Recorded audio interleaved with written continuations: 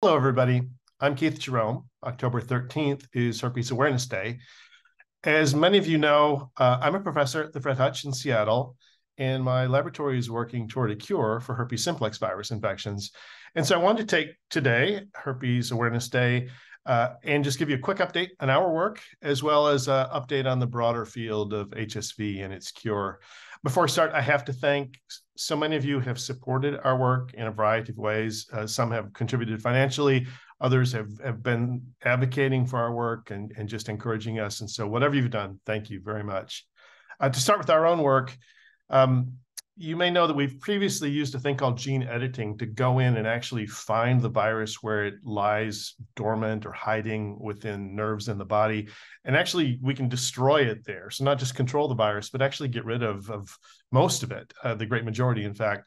And we showed that not only do we reduce that, but that reduces the amount of virus that can then wake up and come out, and we call that shedding at the surface of the body. We've expanded that model over the last year with some of your support and shown that doing that also reduces the number of clinical recurrences and lesions in the model systems, as well as their severity. So clearly reducing the viral load with this gene editing really helps with symptoms and just clinical disease. We're very excited about that. We've also done a lot of work to really focus our therapy on the cells where HSV lives and really minimize the amount that kind of gets wasted going elsewhere in the body. So this has attracted the attention of NIH. We're very excited about that. We've reached an agreement with them. That's the Federal Research Institute to test our therapy in their facilities. Which is great. It's a wonderful laboratory we'll be working with. And as we move forward into getting regulatory approval for a human clinical trial, showing that our therapy works when somebody else does it, not just in our lab, but others, is really going to help with that process. In terms of the broader field, I think there's a lot of excitement, things that are relevant to cure. There are some human trials in vaccines, mostly to prevent new infections, but also may have some benefit for people living with the virus. There are some clinical trials for gene editing for herpes keratitis. That's the eye complications that some people get. So if you're interested in stuff like this, go to clinicaltrials.gov, and you can read about different clinical trials for different things. You need to do a search for HSV or herpes, but you can find things you might be interested in there.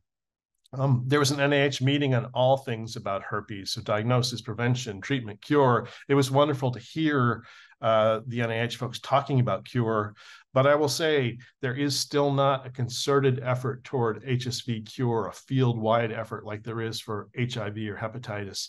So you got to get out there, you got to advocate for that, you got to tell folks in the government that this is a priority for so many of us. We need more people in the field. It can't just be my lab and just a few others. It needs to be a lot of folks. So just to wrap up, there's progress, there's hope, there's lots of people working hard in labs trying to create a cure, but there's more to be done. It's going to take more work, and we can do that together. So our folks are working hard. You guys are working hard. Thank you so much for everything you've done and everything you're going to do going forward. And let's bring a cure to herpes simplex virus infections. Take care.